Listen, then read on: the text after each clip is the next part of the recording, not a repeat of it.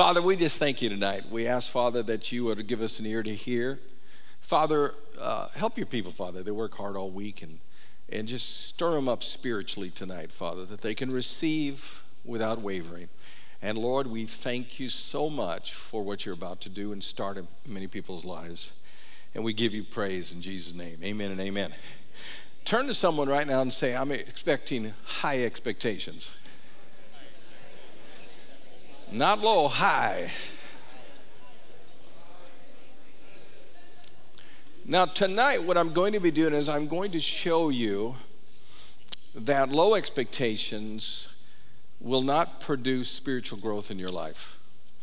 There has to be a high expectation for faith to grow, for the fruit of the Spirit to grow, for your prayer life to grow. There has to be high expectations. And this is something that I believe that in America we have what I call a sleeping church.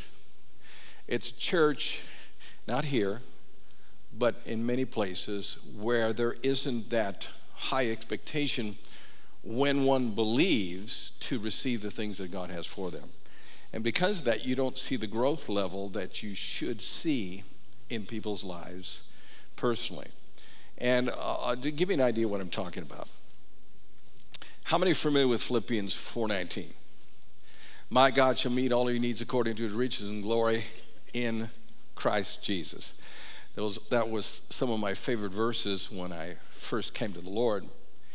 But religion teaches it in a lukewarm way. Maybe you've heard it something like this, where someone says, yeah, that verse says that God will meet all your basic needs.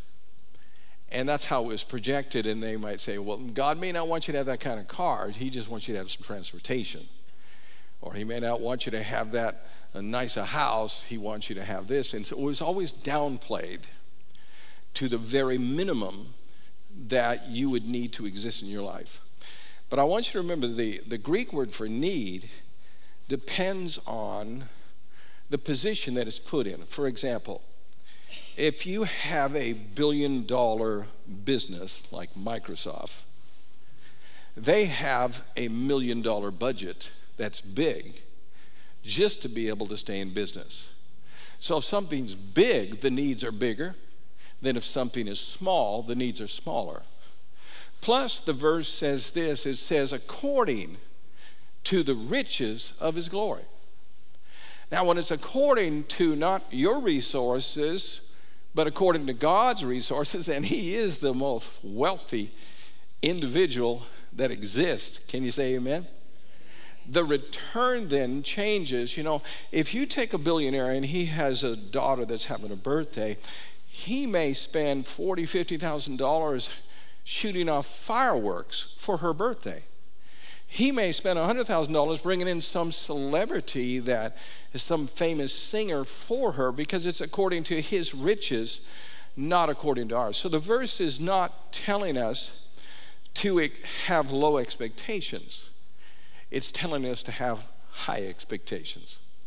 I believe that when you got saved, salvation not only forgives you of your sins, but God wants us to have a very high expectation of what God will do through the salvation that Jesus provided for us in our family, in our careers, in our country, and everything else. Amen? So what we're going to do tonight is I'm going to give you an in-depth teaching on the blessing. As you look at the in-depth teaching on the blessing, you're going to understand what is reasonable to expect God to do in your life. And I'm not talking about just hoping things will get better. I'm talking about an expectation that comes from the certainty of something that you've believed in faith for. Are you ready for it tonight, everybody? All right, so look here in Galatians chapter 3, and we'll use this as our text. Therefore, he who supplies the Spirit to you and works miracles among you, does he do it by the works of the law or by the hearing of faith? Just as Abraham believed God and it was counted to him for righteousness. Now go back to verse 5 again. I want you to look at this. Paul's talking about the church that fell back under the law. And he said, listen, when you first met Jesus, the Spirit was giving you miracles in your life that were supplied by the Spirit. Now, usually when we think of miracles, we think of people getting out of wheelchairs. We think of blind eyes opening. We think of incurable diseases. We think of many things like that, like Chris, who is our manager here at the church, does maintenance. He came to church and he had liver failure and kidney failure. And he had been in the hospital for 6 months, and they released him and put him under hospice, but he didn't know what hospice was. He thought it was a good thing. He was going home. But they didn't realize hospice means you're dying. There's no cure for it. And he came, heard the message here, began to envision the healing. Anyway, long story short, he got healed. Amen? And so that's kind of the miracles that we associate with, but you're limiting what you're expecting when you do that. Remember the Old Testament, the miracle of the woman who had the cruse of oil? All she had in her house was that. She had this big debt that they were coming to take her boys. Went to the prophet, and the prophet took that cruse of oil and multiplied it, caused it to increase as she filled up all those vessels, paid off her debt, and then also had enough money for a healthy retirement for her. That's supernatural. That's a miracle. Amen? Or how about when Jesus turned or fed the 5,000, which it only records men, which means there were women and children as well. So there's probably 15,000, 20,000 people. And with 5 loaves and 2, or 5 fishes and 2 loaves, he fed that great multitude. That's a miracle. Amen? Or how about this one? This is one of my favorite. Isaac, the son of Abraham. You remember the story where God told him, I want you to sow a seed in this land. The problem was it was a drought. Everybody was suffering financially. Everyone was suffering because there was no rain. And God told him to sow the seed. He sowed seed in the land there. And without water, the seeds germinated. And it says that he received 100-fold, which the average crop would be about 12-fold. Supernatural increase. In other words, that was the day that Isaac became as rich as his father Abraham was. Say amen, everybody. Amen. So sometimes when we think of the miracles, we only think of healing when God does miracles to protect us, to look after us, to prevent evil in our lives from overtaking us. And so I want you to keep that in mind, because we're building on this idea of blessing. What can we expect the blessing to do in our lives? Now go back to the verse now. Therefore, know that only those who are of the faith of the sons of Abraham, and the scripture foreseeing that God would justify the Gentiles by faith, preached the gospel to Abraham before, saying, in you all the nations shall be blessed. Now, what I want you to see is simply this. The blessing that was given to Abraham is the same blessing that's given to us. Say it with me, it's the same blessing. Because the Messiah would come through the seed of Abraham. Amen? Now, there's power in this. In fact, it explains some verses when you're studying, for instance, in Hebrews chapter 4, verse 3 and 4, it talks about how the gospel is preached to them as well as to us. What gospel? It's talking about the blessing of Abraham in the Old Testament, as well as the blessing of Abraham in the New Testament. And I think sometimes we miss it. When you see in Galatians here, this whole chapter is building up to this truth that the blessing of Abraham has been given not just to the Jews, but to the Gentiles. Now you say, who's a Gentile? You. You're a Gentile. In other words, the gospel, in fact, write this down. In Romans chapter 11, verse 11 through 12, it says this. It says that the riches of the Jews have been given over to the Gentiles, us, because of their unbelief. In other words, God worked through the nation of Israel for many, many, many years. But they rejected Christ, so he took the blessing and transferred it over to everyone else from every other culture. And that's what this chapter is talking about. Now look down in verse 13. Christ has redeemed us from the curse of the law, having become a curse for us, as it is written, cursed is everyone who hangs on a tree. Can you give me the next couple verses, please, if you could? Anyway, he goes on and he talks about how that this happened in order that we might receive the blessing of Abraham and we might receive the Holy Spirit. Say amen. There it is. That the blessing of Abraham might come upon the Gentiles in Christ Jesus, that we, now that's us, say that's me. You going to cooperate tonight? Say, that's me. All right. That we might receive the promise of the Spirit through faith. Now, what I'm going to do is I'm going to show you the detailed description of some of the blessings, not all of them, of Abraham. Here he's generalizing and he's saying that we receive the blessing, plural or singular. Deuteronomy 28, the Holy Spirit reveals the detail of that blessing. And you'll understand why America's blessed after you see this. So look over in Deuteronomy 28, and I'm going to read you this text here, and you'll see this. It says, now it shall come to pass that if you diligently obey the voice of the Lord your God to observe carefully all his commandments, which I command you today, that the Lord your God will set you high above all the nations of the earth. Now notice he said, telling Israel, I'm going to make you the greatest nation of all the nations in the world. Now, did that ever happen? No, it never happened.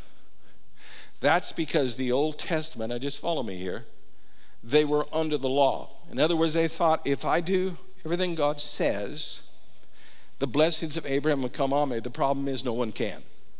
No one is good enough. So what God did to compensate for it, he offered up this systematic system of offering up animal sacrifices, which pointed to Jesus. He would be the final sacrifice. And they would put their faith in that sacrifice, and God would cover their sins. And they received a similar measure of blessings because of that. It wasn't because they kept the law. It was because of the sacrifices that they did. Abraham was justified not because he did something, but because he believed something, just like we are. Amen? But here's the part that's powerful. People oftentimes will read that text and they'll go, well, God's talking about Israel. He's not talking about the church. That's not right. He's talking about the church as well as Israel. In fact, let me give you two proof or two references. Colossians 2:12, we talked about this last week, that we were aliens of the commonwealth of Israel. That's the blessing that came on that nation. And let me ask you this question. What nation in the world is the greatest of all the nations? America. Why? Because it was founded on Christianity. Gentiles that believed on Christ put together our Constitution and everything else. And that's why America is the greatest nation on this earth. Hallelujah. The problem is the devil has tried to rob us of a Christian nation and made it a secular nation. That's why we're having all these problems. But the end story is the church is going to rise up. Come on, say amen. There is no political party that's going to whip us. There's no political party that's going to defeat the church, because the church is more powerful. Amen? But let's go on Deuteronomy here, verse 2. He says, and all of these blessings shall come upon you and overtake you because you obey the voice of the Lord your God. Now, I like that. In other words, he's saying that the blessings will chase after you. You won't have to chase after them. If we chase after Jesus, the blessings will chase after us. In other words, we don't have to chase after wealth. Wealth will chase after you.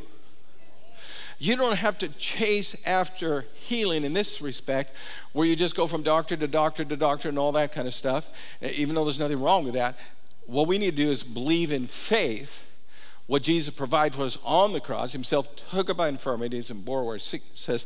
And as we stand in faith, those things that we need will be attracted to us, and healing and all that stuff can be provided for you. And everybody got excited. Amen? So it's different than the world. The world seeks after to be rich. The Christian, riches follow the Christian that's seeking after Jesus. So all we got to do is seek after Jesus. Go to him, believe what his word said, believe what he did on the cross, and all those things will be given to you that you need in life. Amen? That doesn't mean it's easy. It doesn't mean there isn't going to be trials, and it doesn't mean there's not going to be disappointments. But if you stand in faith, the blessing will show up. I'll give you an example. I'm really hard-nosed about healing in the church. And the reason why I'm hard-nosed is because you can't get healed unless you're sure it's God's will. Just like I'm hard-nosed that God wants to save everyone. He doesn't want to just save some people. He wants to save everyone. And if you think there's just a few people he wants to save, you know, like these cults, 144,000, come on, give me a break. You want to go to heaven and there'll be no one up there? Hey, where is everybody? It's going to be packed. Amen. So I'll give you an example. This happened years ago as Joyce and I started in ministry, and because it shows you how the blessings overtake you and come upon you. We didn't have much money. The church is really small, and I had bought a diesel station wagon. Beautiful car. Love the car. But the problem was, for a year, my wife had a headache that wouldn't go away for a whole year. And at the end of that year, we were planning on going on vacation, but we didn't have any money. And a couple in the church says, we want to pay for you to go to Disneyland with your kids.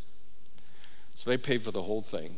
And we went there, and we noticed my wife did not have a headache any longer. And the Lord revealed to us it's because of the Dasher diesel. The diesel was bothering her, and so I got rid of the station wagon, no more headaches. But notice, it was something that chased after us. We didn't chase after it. I mean, here's the thing. When you do God's will follows after you. The blessings follow after you. Now, of course, we were standing in faith for healing, but it was something so simple. And now if we go out on a boat that's diesel or whatever, it doesn't bother her too much. It just bothered her if she was exposed to diesel all the time. And when you got kids, you know what I'm talking about, ladies. When you got kids, all you are is a taxi cab driver. Pretty one, but that's all you are. You're just going from one event to the next event, so you're in the car all the time. God wants you to know that his blessings will chase after you. Opportunities will chase after you. Divine healing will chase after you. If you're seeking Christ, if you're believing in faith what Christ has offered, things will chase after you. They'll chase after you. When I was having my voice issues, all of a sudden, someone told me about a woman who was an opera singer who had a similar problem, who was a Christian, and I called her up, and she was down in New Jersey. And she turned everything right around. She said, the Lord told me how to do this. This is what you need to do. I started practicing it, and I got deliverance. See, you see what I'm saying? God's not leaving us there to fend for ourselves. Just keep seeking God with all your heart. Now, here's the beautiful thing.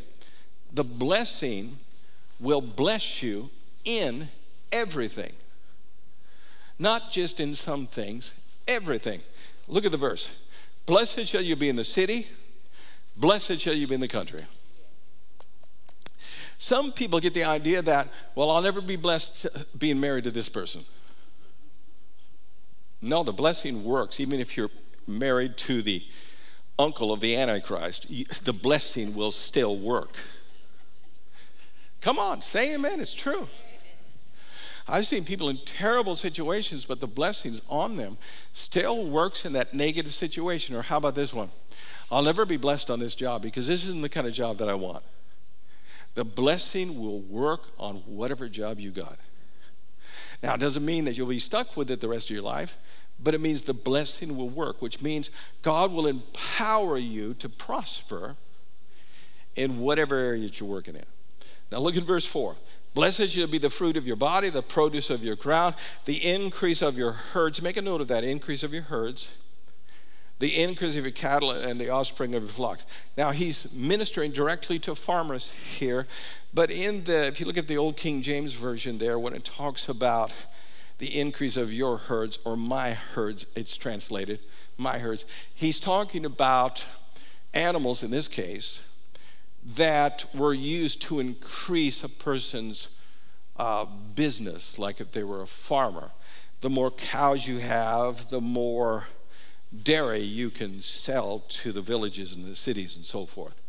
So this blessing will give you as much as you need to expand your business or the blessings in your life that you need.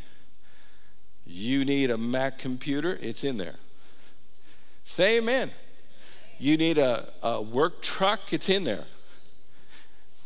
You got to see it. Because when you believe in faith for something, you have to believe that it's offered. Number one, that it belongs to you, and then you receive it, and then you are in this state of high expectation for it to show up. And when it shows up, it'll bless you. Now watch this. Blessed shall be your basket and your kneading bowl. In other words, God is going to give you surplus at home. Look at the next verse.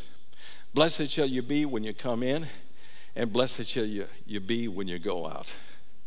In other words, you're going to be blessed when you're in the traffic and when you're out of the traffic. You're going to be blessed on Friday when you're done with your work and you got the weekend to look forward, and you'll be blessed on Monday when you go to work. You say, is the blessing this powerful? Yes, yes, yes, yes, yes. Before I went into ministry, the Lord was constantly blessing me on the secular job that I was in. Now here's some young guy, doesn't know anything in carpentry work, working in commercial carpenter. I was just an apprentice. I remember my boss. He did this to me. He said, Jack, I want you to do this. I want you to show up at this job shack or this job site. They were doing all the groundwork and all that stuff. And what I want you to do all day long is count the trucks that come in with the loads of dirt. And I'm thinking, boy, he trusts me. I'm getting paid a small fortune to sit in a truck all day, listen to my radio, and write down, oh, there's one truck, there's another truck, there's a truck. And he kept me working all during the time that people are getting laid off. He kept me working. It's just a blessing. Now, is that what I was going to do all my life? No, but I was still blessed. I was still blessed. I was still blessed. I never got hurt. And I remember one time when I was in a job and they put a big pile of plywood on top because they had hired some scabs, and that means non-union. And they put it on top, and it went through each floor, bam, bam, bam, and missed me. Say amen. That doesn't mean if you got hurt, there's something wrong with you. I'm just saying that the blessing will work with you wherever you're at, whatever you're doing, whatever season you are in your life, the blessing is there, and you got to expect favor. You got to expect favor. And when you do that, it'll be a great thing. Now, look at, put the verse back up if you would. Thank you. The Lord will cause your enemies to rise against you, to be defeated before your face. They shall come out against you one way and flee before you 7 ways. James 4:7 says what? Resist the devil and he will flee. 7 ways. 7 ways. 7 ways. 7 ways. When I was working in construction, I was on fire for God. Everybody knew I was on fire for God. And I had this one foreman that hated my guts. He would cuss me out and he would yell at me. It got so bad I had to go into one of the little outhouses and go in there and pray, Lord, please help me from killing him. Please help me, Lord Jesus. And I didn't kill him, but I remember it was a weeknight. I'd worked all day, and they were behind schedule and said, everybody's working until 10 o'clock tonight. I said, I can't. I've committed to a Bible study. He says, if you leave tonight, you're fired. And I remember I said, I hate to do this, but I made a commitment. I'm going. I left. So all the way home, I'm broken before God because we need money. We need some money. I feel so bad about it. I said, Lord, but I can't break that commitment, but I need the job too. You need to intervene. You need to help me with this. The next day, I went back to the job site because he's not the one that does the firing. The superintendent fired him and kept me on. Say amen. Now, I'm not trying to get everybody to go, man, where's God with me? I'm just telling you that the blessing will work in the craziest spots. It's God empowers those blessings to operate within you, but you got to be expecting favor. You got to be expecting. Look at this next part. The Lord will command the blessings on you in your storehouses. Oh, did you see that? Did you see that? How many storehouses? Anthony, I'm talking to you. How many? Not just one, right? There's several. Wasn't that more than one? That means that God wants you to be able to, He wants you to have surplus in many different accounts. Not just enough to pay the rent, but the one for the emergency fund, the one for your vacation, the one for your retirement, the one for your wife's birthday, the one that my wife did for my grandkids, taking them all, 8 of them, to Disneyland, which, oh, Lord Jesus. And then the one you need to marry your kids off with. Boy, I tell you. But it says that God will do that.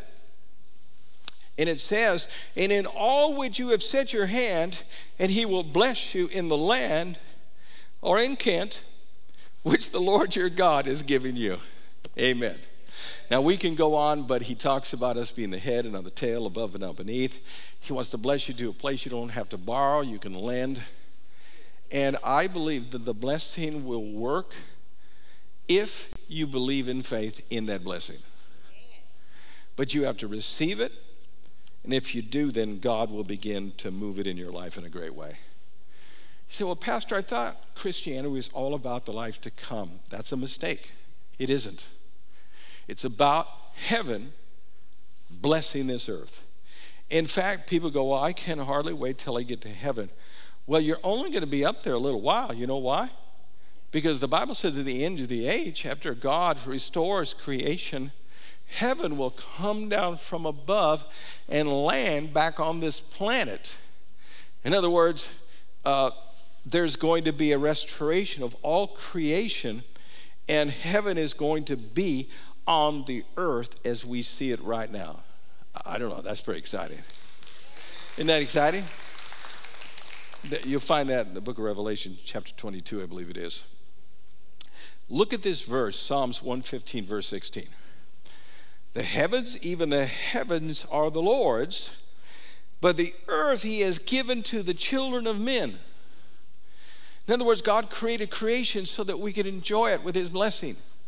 We could enjoy it with His blessing on our families, on the earth itself. Amen? And I do believe that we should take care of the earth. But the point is, the blessing is here. In fact, let me show you another verse, Romans 4:13.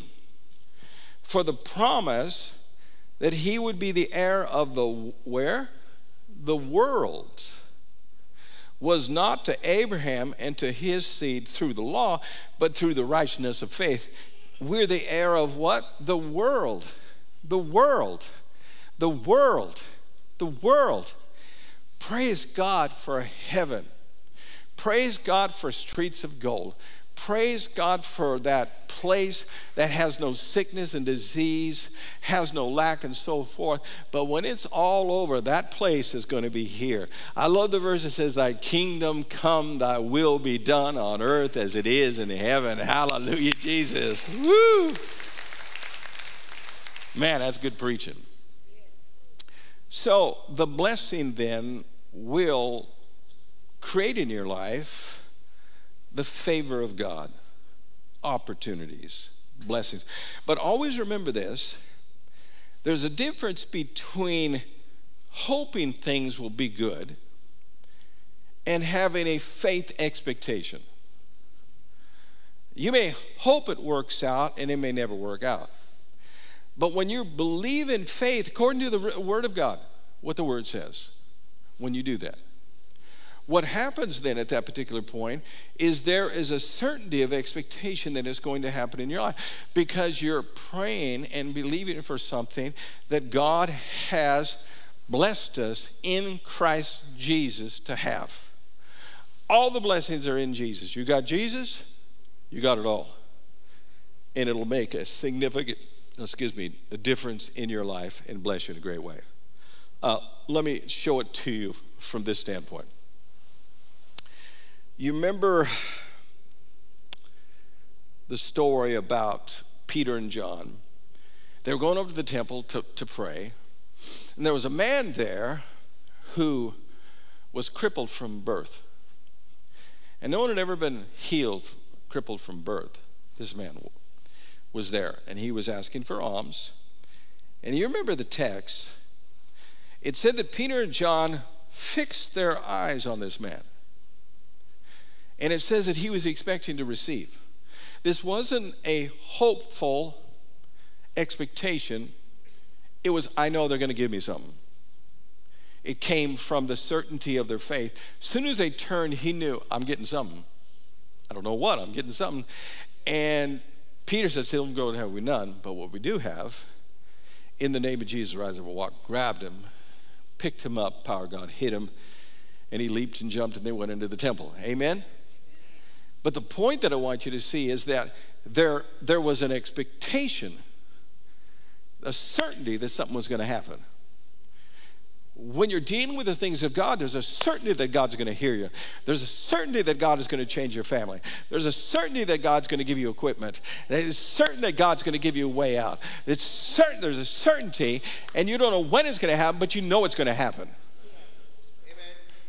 Amen. And that's what I'm talking about tonight when I say a high expectation.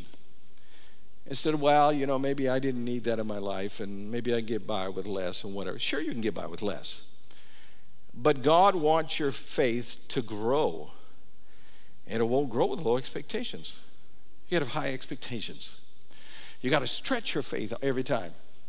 Believe for something bigger and better that you've ever seen before. Hallelujah. And when you do that, you begin to grow in a great way in your life.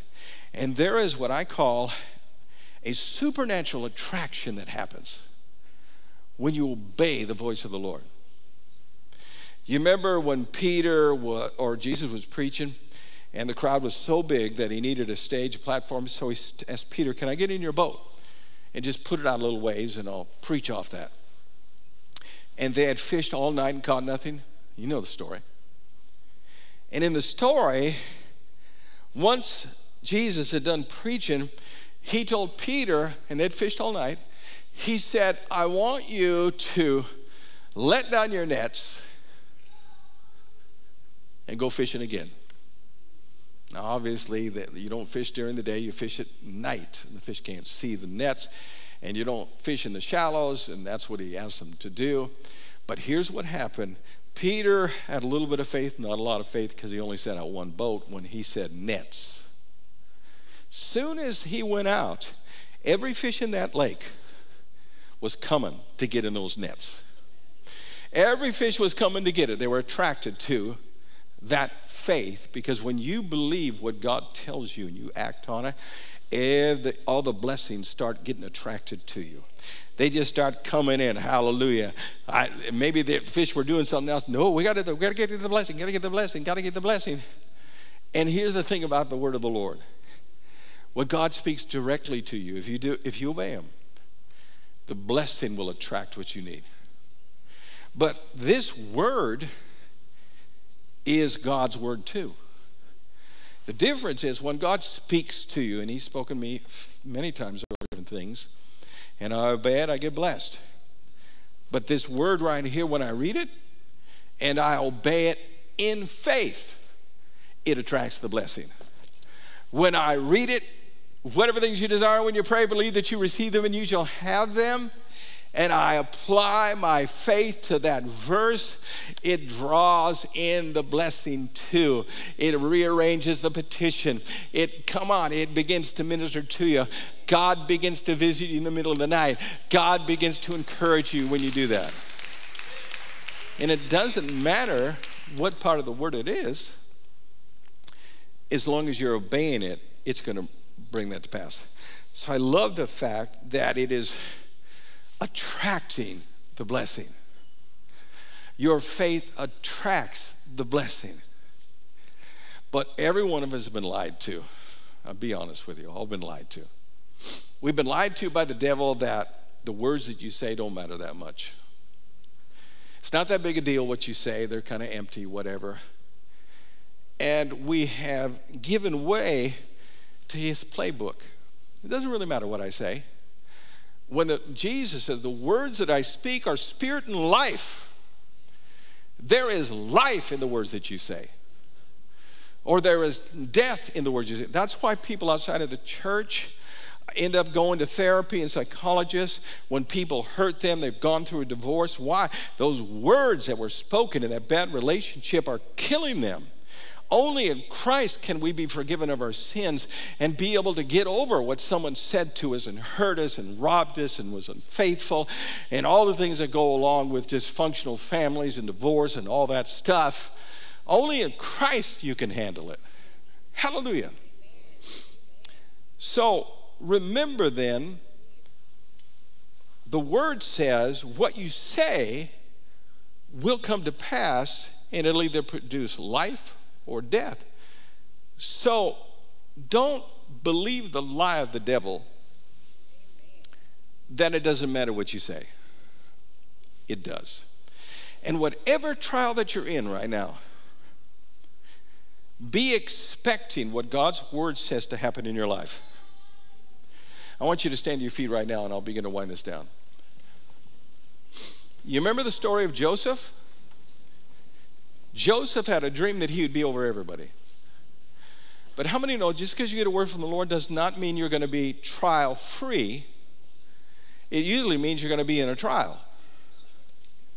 And in the story, his brothers got so jealous of him when he started sharing the dream that they were thinking about killing him, but they didn't. And they threw him into a pit, and he was sold into slavery. But Joseph continued to believe in the vision. The vision that he would be over people.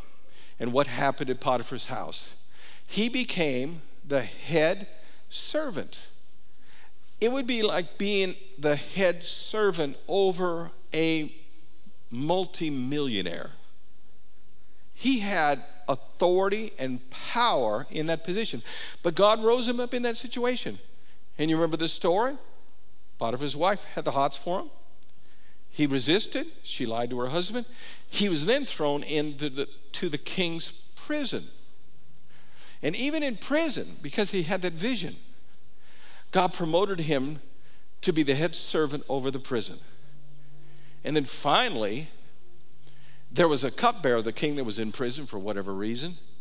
And he asked if Joseph would interpret his dream. And he said, I would if you put in a word for me with the Pharaoh. Of course, he forgot for 2 years and then remembered. He spoke to the Pharaoh, the most important person on the planet at that time. And the Pharaoh brought Joseph before him and realized the wisdom that Joseph had and made him the second most powerful person on the planet. Why? Because he believed that he was going to rule over. And that blessing took him from rags to riches. And the end of the story is wonderful because his family was restored. He brought all of them into Egypt, and they were starving. They were in a drought. They were in horrible. And he blessed the family, and they were started multiplying like rabbits and growing, and they were blessed. And boy, this is Joseph's family. And you know the story. That went on for hundreds of years until what he prophesied would happen, and that was in 430 years, those people would possess the promised land. All from the blessing. I said it's all from the blessing. Say it with me, I'm blessed. I'm blessed coming and going. And I preach the way I preach, not to be different, because the blessing won't work without faith. If you don't know what God's will is, then you got to search the scriptures till you find out what his will is. Faith won't work with doubt. I don't know what God's going to do. It only works. I remember what Paul said in 2 Corinthians, first chapter. He said this. He had told them at Macedonia that he was going to come visit them again. And for whatever reason, he had delayed in it. And all the people in church said, well, maybe what he said in the gospel isn't. Maybe it's sometimes yes, sometimes no. And I just hear Paul going, no, I don't want him to think that God doesn't want to save everybody. I don't want him to think that God doesn't want to heal everybody. I don't want him to think that God doesn't want to restore everybody. And that's where that famous verse, that all the promises are yes and amen in Christ Jesus. Isn't that like a roulette wheel? It's yes. Yes, God wants to bring you out of the mess that you're in. And always remember this about this. Promises are conditional. They call them conditional promises, which means they're conditioned on faith. And then people say, yeah, but Pastor, there is unconditional promises. That is absolutely true, but you'll never benefit from those unconditional promises without faith. Here's an unconditional promise. Jesus is coming back. Hallelujah. Isn't that right? But the only ones that are going to benefit from that are those that have believed on Christ. Nobody else is going to benefit from it. In fact, if Jesus comes back and you haven't been saved yet, you can't get saved. It's too late for you. So you have unconditional promises like the great white throne judgment. God's going to judge the dead. That's happening. It's happening. You were to make sure your name is in the Lamb's Book of Life. That takes faith. So I like to look at it this way. All the promises are conditional. If you want the benefits of it, you've got to believe that you receive what the blessing says you can have. If you believe that, you will begin to bring it into your life.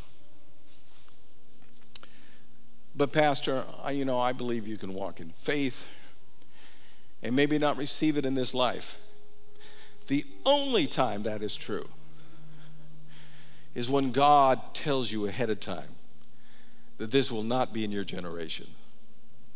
It's like when God told Abraham, when you look at the promised land, I'm giving all this to you.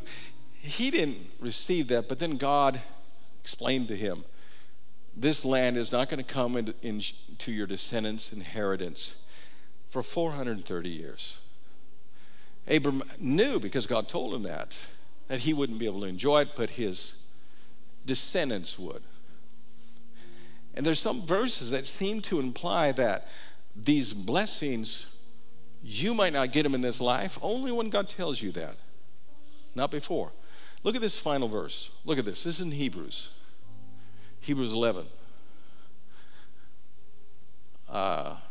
Somebody's lost. Maybe I didn't give it to him. Hebrews 11:39. Put it up on the screen. There we go. All these, talking about the patriarchs, having obtained a good testimony through faith, did not receive the promise. And somebody can see, they didn't all get healed. They didn't all prosper. They didn't all do that. The promise is Christ. That's what he's referring to, Christ. They didn't receive Christ because he had to go to the cross, had to be raised from the dead. Then it goes on and says they're not complete until we're complete. And Jesus died for the sins of the world and raised up. So now every one of the blessings are available. Listen to me, I don't need healing when I get to heaven. My spirit man won't be sick. My body won't even be there. I need healing right here. I don't need provision in heaven. There's no poverty. There's no lack. There's no giants. There's no demons. I need it right here. I want you to expect tonight. Say it with me. I'm going to expect to receive what I believe for. Say it with me. I'm going to expect to receive what I believe for. Whew, glory to God. Can we shout on the Lord right now or something? I am so worked up about this. Man. Whew. I don't know why some preachers don't get excited. It's probably because they don't preach the promises. You preach the promises, you get excited. Listen, I'm going to pray for you. Father, thank you tonight. I'm asking, Lord, that you'd bless every person, Father, and that many of the things, Father, they struggled with, Father, tonight you've revealed to them. Maybe that I got a blessing in this area. You gave me every blessing. I'm going to believe I receive right now that you'd help me with it, Lord. Lead them and guide them. And let there be a high expectation that you're going to move, that you're going to touch, that you're going to move in this way and that way and bless. Father, we thank you for it, and we give you praise. Now, with everyone praying, if you came here tonight and you do not know Jesus as your Savior, you got to get Jesus. Jesus is the seed of Abraham. You won't step into the blessing without Christ. That means you got to say, I want Christ in my life. I want him to be the Lord of my life. I want him to prevail in my life. I want him to lead me, not my will, his will be done. If you've never made that decision, we'll pray for you tonight. Just lift your hand up to heaven and I'll pray for you. Father, thank you. Thank you. Lord, bless your people tonight. Father, pour out your goodness and grace and bless them in a supernatural way in Jesus' name. Amen and amen. Have a great night. We love you. God bless you guys.